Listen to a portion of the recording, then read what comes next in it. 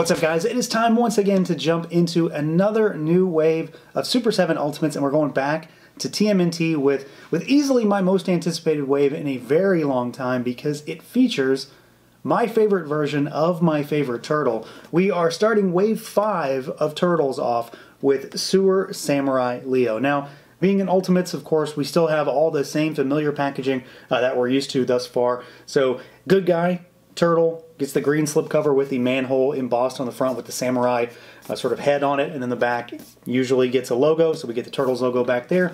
Pop that slipcover off, of course, and we've got our figure there in the big window with all of his accessories. You've got that green brick motif that we're used to, and then the back of the box gives us a bio for this particular version of Leonardo. So let's do it. Let's pull him out and take a look. And here we go, out of the package.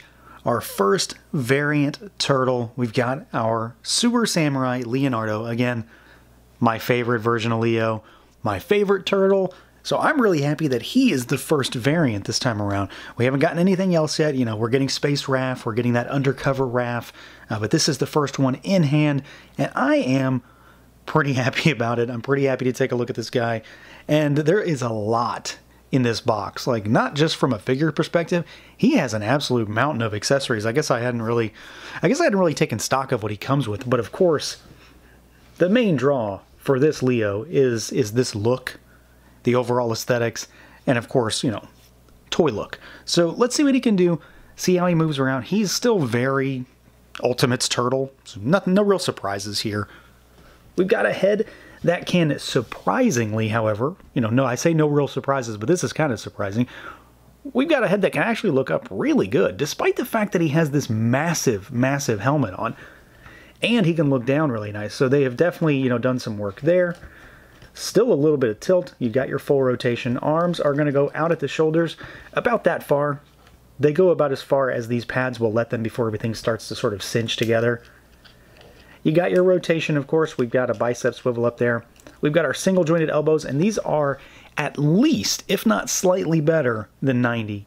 So they do seem to be a slight bit better than usual. Hinges, rotation at the wrist. Pretty good range, despite the fact that this gauntlet cover does come over top of the wrist. It still allows him to go up really, really nicely, especially on these style pose hands. Torso is, well, it's a turtle torso. So you've got two pieces, and of course, like the hips, crotch area is a different piece, and it's sort of situated up into the shell. So there's a little shimmy, and then you've got some tilt there, but it's not the greatest thing. It still isn't, and probably never will be. Legs out about that far, so looking pretty good there, about, you know, about full splits.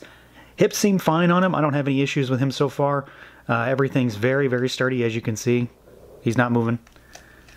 Kick forward, you got to watch these pads, but basically all the way out. Kick backwards a slight bit. You do have your rotation up there. Single jointed knees, unfortunately, these do not go back as far as the elbows go. These are not even 90, so that is a definite bummer right there. And they do not really have much in the way of rotation. There's a little bit of shimmy up there. And then down at those ankles, you've got really, really nice rocker, however. Like, that's great. Full movement there. And then you've got really good hinges as well. So, I mean, if anything, I would go so far as to say that this is probably one of the better articulated turtles. Even though he's got this whole thing going on, it still doesn't really get in his way compared to any other turtle in terms of articulation, in terms of movement. And like I noted, legs move really well, and then I've got really, really nice elbows to speak of here. Good wrist rotation, good wrist movement. And then, of course, I mean, big thing for me is this head. Like, some of the turtles don't have the greatest amount of range on the head in one direction or the other, but he's got great on both. He can look up and down really, really well. So I'm pretty happy with this guy. The only thing that you could really do to make him that much better would be to somehow figure out a way to make them have a real waist twist or some sort of diaphragm cut without, you know, carving up that shell, which I don't want them to do anyway. But ultimately, you know, no pun intended, my main focus is and was always going to be with this guy, the look. Because I want him to look like that vintage figure, because, you know, he's my favorite version of my favorite turtle. I always love the idea of this one, and I love the execution. And I'd say they got it. Like, I'd say they really got it. There is a lot of cool stuff going on here. The big thing for me with this figure, with this idea for Leo, was always just the colors. Not necessarily the fact that he was a samurai, but the colors on him really, really worked in conjunction with this, because it's honestly a pretty ridiculous getup.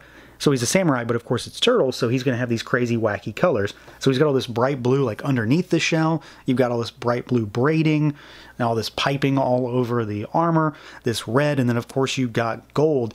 And I'll talk about the gold real quick, because I know that's going to be a sticking point for folks. I think it turned out all right. I mean, this is about what I expected, really. It's still very metallic. It's still shiny. There is definitely a gold luster to it. I think it's maybe like one notch, because I don't have a way of measuring this, one notch below Metalhead. He's definitely a little bit shinier. But the vintage figure wasn't super shiny either, nor was it vac metal. So I think this is a pretty happy medium. It's not too shiny to where it's more shiny than the vintage figure was, but I think it's about the same area. Maybe the colors are a little bit more new gold than the vintage figure, but I think it looks pretty good. So overall, really happy with the overall presentation and the design, but just all the little details on this figure are really doing it for me. So things like, you know, the cloth quilted suit that he's got underneath, all the wraps, which are all painted, all of this piping on the gauntlets, on the, you know, the shin armor. So you've got this red and the blue, and then you've got your very, you know, telltale samurai style of armor pieces on the legs, on the shoulders, and then you've got things like all these little bits and bobs, the little silver adornments all over the figure that really make it pop and make that gold stand out a little bit more, really. One thing I will note, I don't know the best place to actually describe it, but when it comes to these hands, because, you know, the hands are, well, these are what he comes with in the box, and I absolutely love these for this particular figure. They are super, super hard to get out. So I'll urge some caution now, and when we talk about accessories, when it comes to taking these out, they are super, super tough to get out of there. But otherwise, I think the figure is pretty rock solid. He's got the crazy belt, so, you know, the vintage figure had like a bunch of belt loops for stuff that it really didn't have accessories for. So you've got spaces for 2 swords. You've got the spot on the back that you can put the flagpole thing. I don't know, I'm sure that has a more normal word than flagpole, but the samurai flag that he comes with. So you've got all the places to put all the stuff, so you can have a ton of accessories on this guy at any given time. But he's got this head sculpt, you know, and we got to talk about this head sculpt because it's pretty fantastic. You know, the vintage figure was basically like Raphael painted as Leo with a helmet on. That's why he's got the double-sided teeth showing. You have that Raphael aspect of it, but I think this looks pretty tremendous. I'm really, really happy here. Again, I love the shade of blue they've got going here. We've got that sort of darker green for Leo, but we've got our very, you know, stereotypical shogun samurai style of helmet, and I really like this thing on him. You know, again, the entire idea of a Ninja Turtle being a samurai, while it makes no sense, it makes perfect sense, if that makes any sense. So there's a ton of detail up here. Just the sculpt is tremendous. Love these black horns on this gold helmet with the red and the silver baubles and all the adornments and everything. You've got even more little sculpted detail up here. And, you know, lastly, you know, let's highlight this shell too, because there is a lot going on here. This, of course, is a very, very different shell from anything else we've got. You know, this is basically an entirely new figure. I'm not really sure what, if anything, on this guy is going to be shared between any other figures, because even things like hands and feet are going to be unique to this guy. So he's got a ton of character, all sorts of very unique, specific things about the vintage figure that I think Super 7 have translated into this Ultimates figure just perfectly.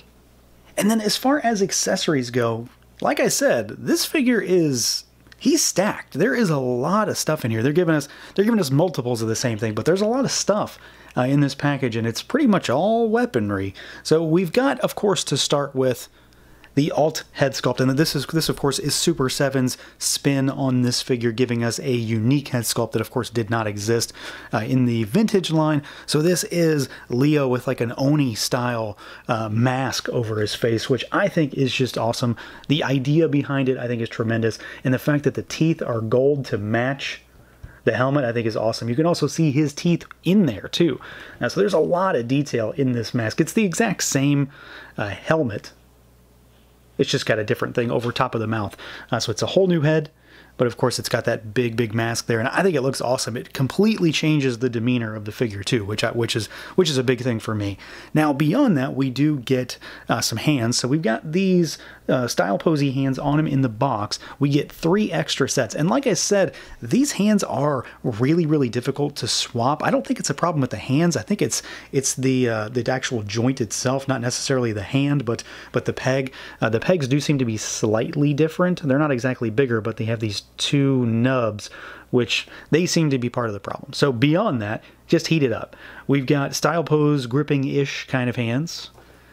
We get set of fists, and his hands are all unique too because they've got this sort of you know, guard over top. So these are all unique to this figure. And then we have a set of gripping hands. These are unfortunately horizontal, lateral gripping. I kind of wish they were vertical, but I can make do with that because he does have a lot of stuff to hold too also. So to start with, we've got some swords, and he actually has 4 different swords, which is kind of crazy when you think about it. But the vintage figure had a lot of storage for swords. There's a way to hold a sword, you can put a sword on his back, and then he had belt loops for swords, which of course this figure does have in a more normal spot. So to start with, we get this short sword, and all of the hilts and everything are green because the vintage figure's accessories were all green. I believe that's what they're going for here anyway. That's why they're not blue for Leo. So you've got a short sword, and then we've got 3 long swords.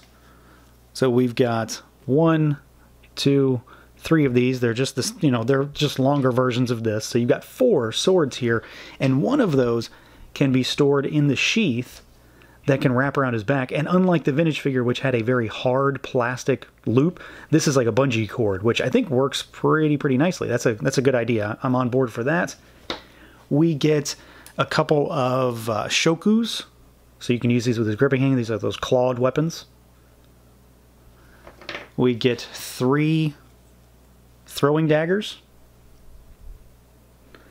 and we get 2 new shurikens done up in silver. We get the shield for Sewer Samurai Leo, and this just has a bunch of that red and green and the blue and the gold accents just to kind of match his armor a little bit. So I really like this. The vintage one is unpainted, so they're going off the cuff on this to best match it to his armor, and I think it works pretty well.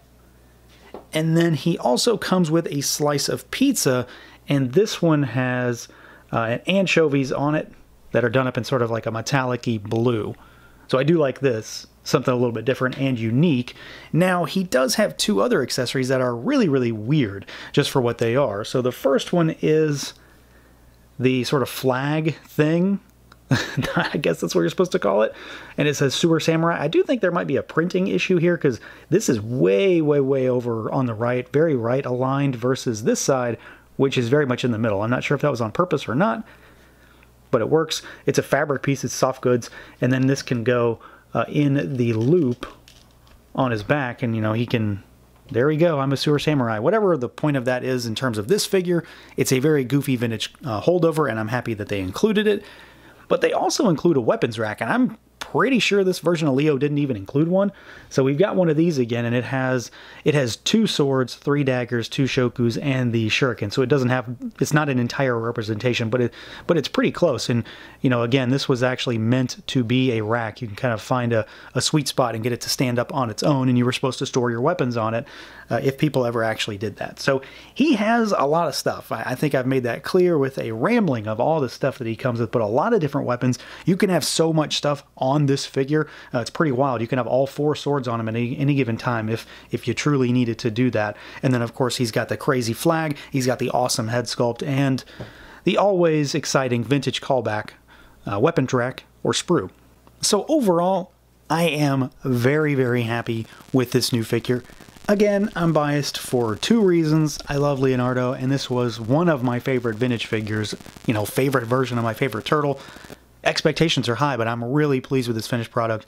We get so much stuff in this box. Again, this figure is essentially brand new. I don't really think there's anything shared between the regular Leonardo. It's an entirely different figure. Tons and tons of great detail. Love the gold. Love that new head sculpt. Love the original vintage style head sculpt. I love the fact that they included the goofy flag thing. And then literally an arsenal of weapons. There's just so much to dig into on this figure in particular. My only real gripe, I think, is that the hands definitely do have something going on that is making them to be very, very difficult to swap.